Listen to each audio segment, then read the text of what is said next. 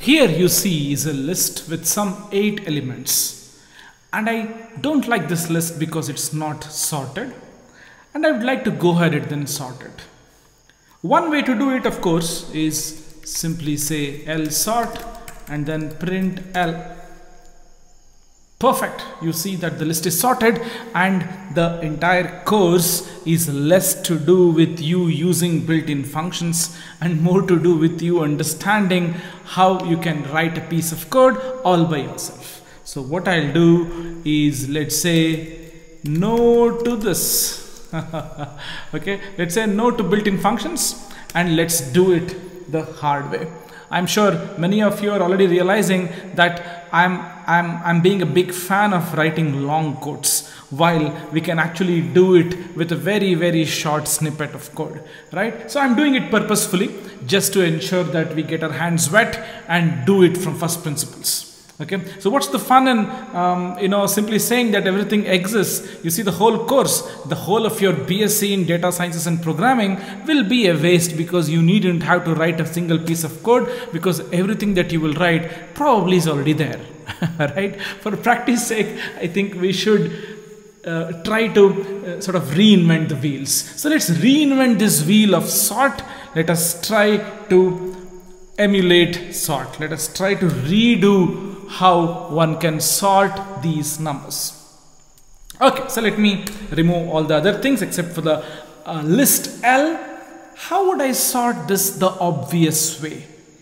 You know, in computer science, the moment you say sort, there are some dozens of ways in which you can sort a bunch of numbers. Let's do it the commonsensical way.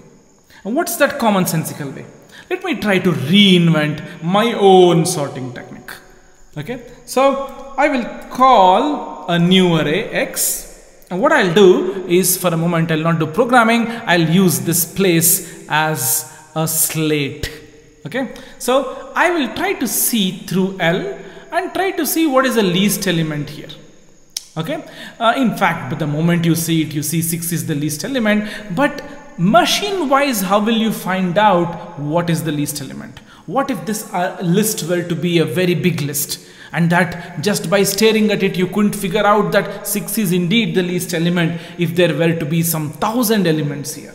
How do you go about it? You will see the first element and you call this the least element, and go ahead and you see, oh, I now have 10. I'll call 10 as the least element. I will not call 12 as the least element.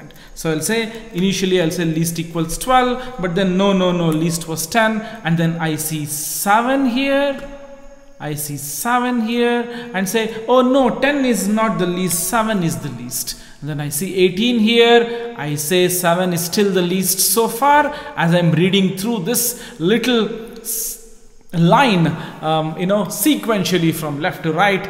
18 is not less, so 7 is the least seen so far, but then you have 6, so then you remove 7 and say 6 is the least seen so far, and then 42, still 6 is the least seen so far, 8, 35, 6 is the least seen so far.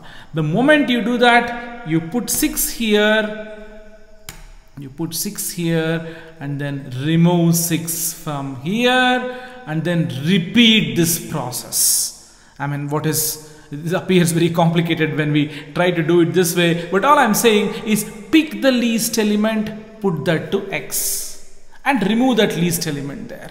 As you can see, you go through it, the least was 12, and then you saw 10 and the least became 10. Initially it was 12, and then it becomes 10,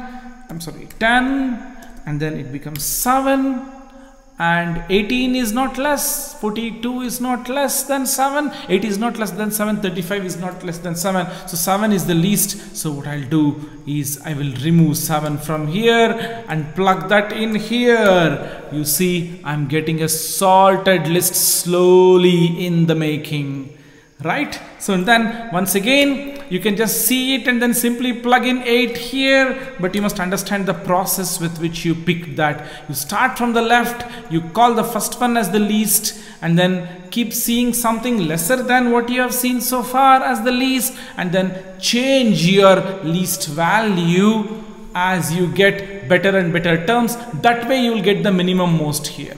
So you will get 8 here, you remove 8 and plug that 8 in here, and then the next one, as you go ahead like this, least is 12, no, 10, no, 18, no, it's not least, 22, no, 35, no, 10 is the least. So you plug in 10 here and you remove 10 here. You see the list is slowly getting sorted.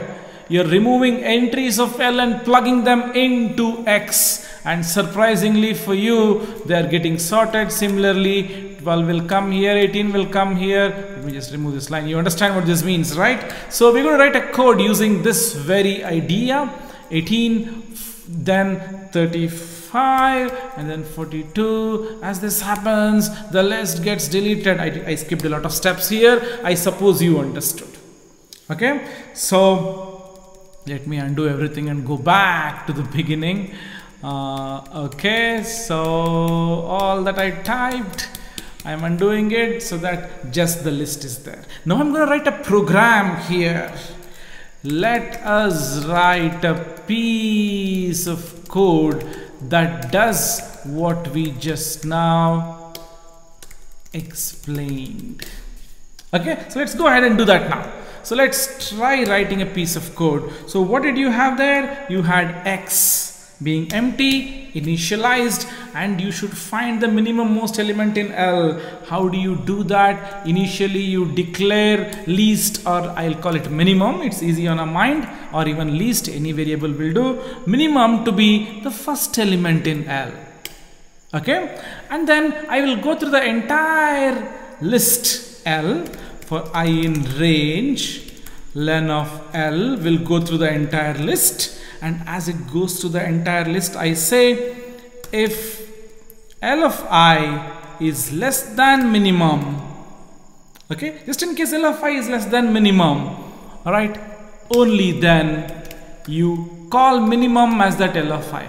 Obviously here, as you enter the for loop, the first one will be L of 0 is less than minimum. Obviously not, because minimum is already L of 0. 12 is not less than 12, so this will not happen. But then 10 is less than 12, so minimum will be equal to 10. And then 7 is less than 10, so minimum will be equal to 7, so on and so forth. And finally 6 will get stuck here as minimum. And finally, if I say print min, okay, let's see what happens at this level. Let me just stop coding and execute this and see what I expect here. I expect what to get printed here. I expect 6 to get printed here. Let's see if that's happening. Yeah, that's indeed happening here. As you can see, just now executed, I get 6 here. I'm just increasing the font size so that it's clear to you people. So I get 6 here. Very good. So assuming I plugged in some 5 here and then execute it, I should get 5. Yeah, I'm getting 5. This is how you code line by line, trying to ensure that what you're doing is right.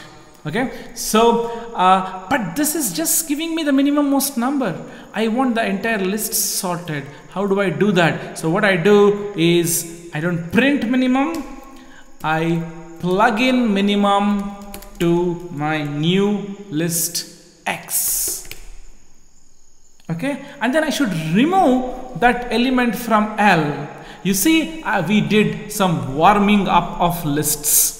Okay, in the very first lesson in this week, we did talk about how you can remove an element from a list. You simply say L remove min, and it will remove the first occurrence of that number. Don't break your head, you will see what's happening now. So let us print L, and let us also print, let's also print X here. See what happens. So L becomes 12, 10, 7, 18, 6. 6 is retained. That's because we had included 5. So 5 gets removed, 5 did get removed, and 5 has come here. Very good news. We are through.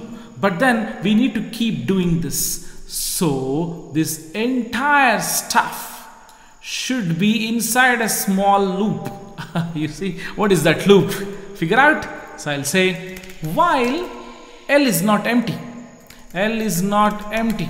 Of course, we are not going to write it like that. We're going to write it symbolically. We'll say while length of L is greater than 0.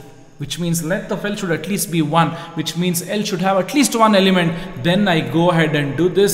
As I know, slowly the length of L is decreasing because of this line here where I'm removing one element at a time. Correct? And finally, outside this while loop, I'm going to display L and X. I'm hoping now that this will take care of the fact that my list X will be the sorted version of L. Why? Because I'm going through this entire thing again and again and again, trying to append new elements into X and trying to remove the elements and then moving them to X. So L is becoming smaller and smaller, X is getting bigger and bigger with the values of L entering into X the sorted way. Hip hip hooray, as usual. 5, 6, 7, 8, 10, 12, 18, 35, 42, and we have done it. So let me try including more numbers here. 5, 6, 1, 5, 9, 1, 5, 6, 1, 7, 64, 9, 8, 8, 0, 6, 1, 8, 2. Okay, so let me just execute this. Perfect, it's getting sorted. Now let me try to include a repetition. So 7 is here, 7 is here as well. Let's see if it sorts. What's your first guess? Do you think this will throw an error or will it sort? Wow, it is sorting. It is showing 7 and 7 twice. Right? Sometimes you get free gifts like this. You never fix the code for repetitions, but it is taking care of repetitions. Why? It's actually very easy to observe. In fact, whenever you remove an element, the first occurrence of that element gets removed. In the next iteration inside the while loop, that very number gets caught once again and then it gets removed. Too many technicalities. Again, the entire class, I'm sure, of all you people, a few thousands of you people, some of you find this very silly, very straightforward. We have done this already in our school days. Why are you repeating it? While many of you, this comes as a surprise. What is happening? This looks so complicated. You see editor with some tab going on the right like this, like a slide.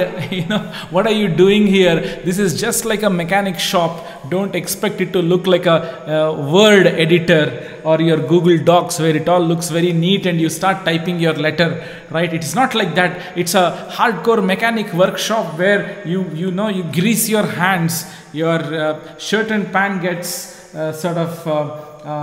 dirty, and that is how you write a piece of code, right? So this is how it is. You should get used to it. While you type, you will get errors. While you type, you will get confused. You must go very slowly. All right. So before you type the code here, the way I explained, I sort of had the experience of how to write the code, but then you may not have it. What you should do is you should write it on a sheet of paper, try to figure out what the logic is, and then come here and type it. All right. I hope you people enjoyed the first obvious sorting program which you have already learnt in computational thinking course, but I did not use any word here. Probably you learnt insertion sort there. I just did the obvious sort here. I'm not even going to give a name for this. All right. In fact, you'll be seeing more and more sorting techniques during your entire program. All right. Okay. So let's go to the next topic. Thank you.